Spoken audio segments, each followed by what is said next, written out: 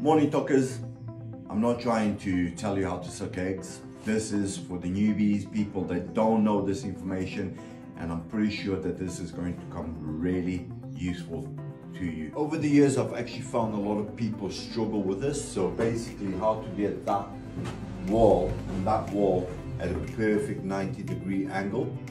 Well, let me show you how to do it just with a tape measure.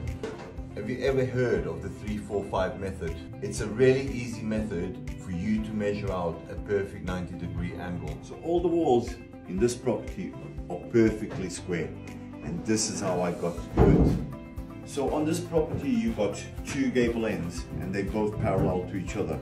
So you're going to choose one of those walls to go with. The one obstacle we do have is a staircase down here.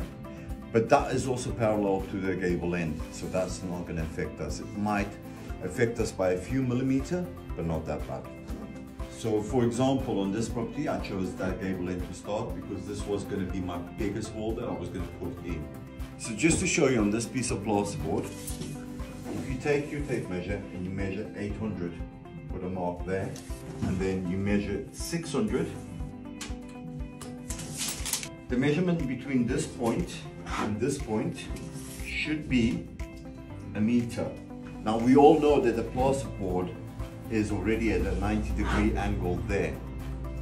So this just shows you that by measuring 600 there and 800 there, it gives you a perfect square as long as that measurement between these 2 points are 1 meter. And that is how you work out your 90-degree angles. So if you enjoy little tips like this, please consider following the channel so that you don't miss out on future ones.